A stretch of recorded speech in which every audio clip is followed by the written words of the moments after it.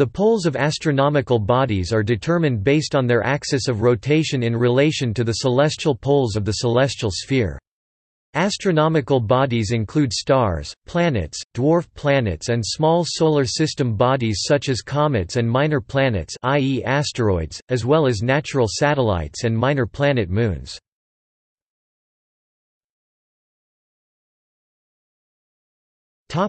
Geographic poles.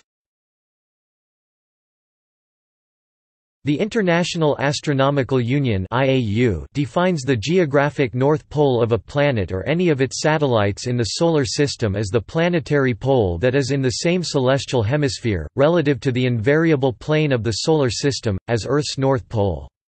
This definition means that an object's direction of rotation may be negative, retrograde rotation.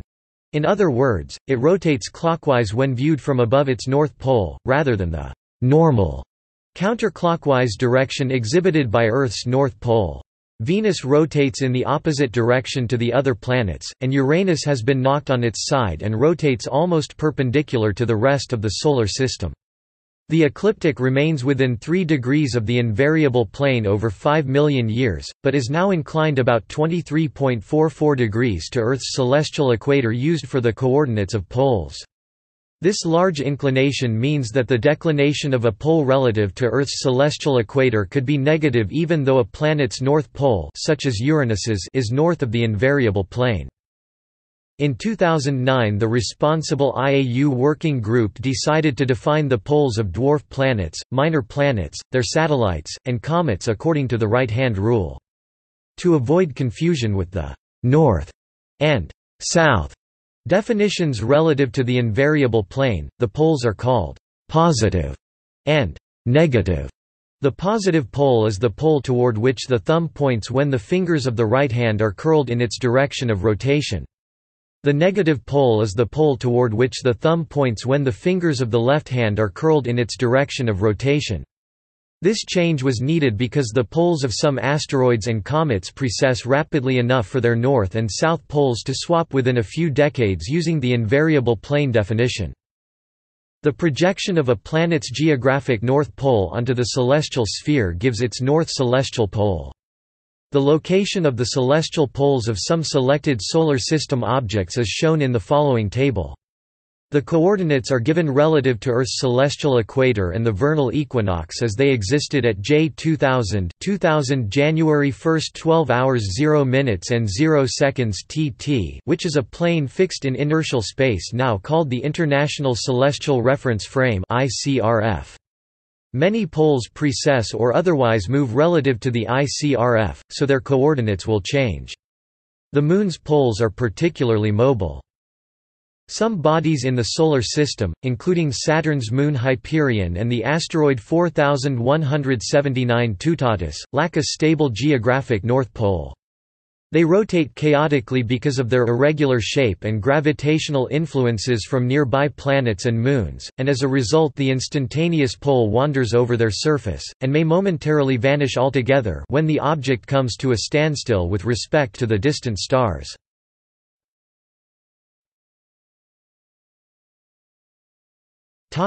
Magnetic poles. Planetary magnetic poles are defined analogously to the Earth's north and south magnetic poles. They are the locations on the planet's surface at which the planet's magnetic field lines are vertical. The direction of the field determines whether the pole is a magnetic north or south pole, exactly as on Earth. The Earth's magnetic axis is approximately aligned with its rotational axis, meaning that the geomagnetic poles are relatively close to the geographic poles. However, this is not necessarily the case for other planets. The magnetic axis of Uranus, for example, is inclined by as much as 60 degrees.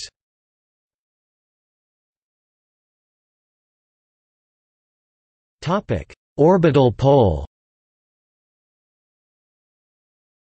In addition to the rotational pole, a planet's orbit also has a defined direction in space. The direction of the angular momentum vector of that orbit can be defined as an orbital pole. Earth's orbital pole, i.e. the ecliptic pole, points in the direction of the constellation Draco.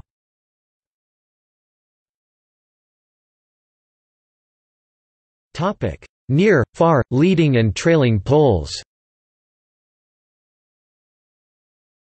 In the particular but frequent case of synchronous satellites, 4 more poles can be defined.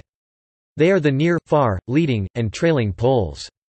For example, Io, one of the moons of Jupiter, rotates synchronously, so its orientation with respect to Jupiter stays constant. There will be a single, unmoving point of its surface where Jupiter is at the zenith, exactly overhead. This is the near pole, also called the sub- or pro-Jovian point. At the antipode of this point is the far pole, where Jupiter lies at the nadir. It is also called the anti-Jovian point.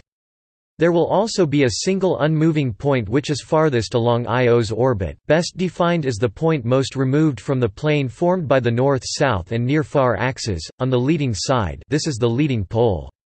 At its antipode lies the trailing pole. Io can thus be divided into north and south hemispheres, into pro- and anti-Jovian hemispheres, and into leading and trailing hemispheres. These poles are mean poles because the points are not, strictly speaking, unmoving. There is continuous libration about the mean orientation, because Io's orbit is slightly eccentric and the gravity of the other moons disturbs it regularly. These poles also apply to planets that are rotating synchronously with their primary stars, as is likely the case with many hot Jupiters and as was once thought to be the case with Mercury. Other synchronously rotating objects, such as Pluto and some asteroids with large asteroid moons, can also be described as having near and far poles, though leading and trailing may not be as significant in these cases.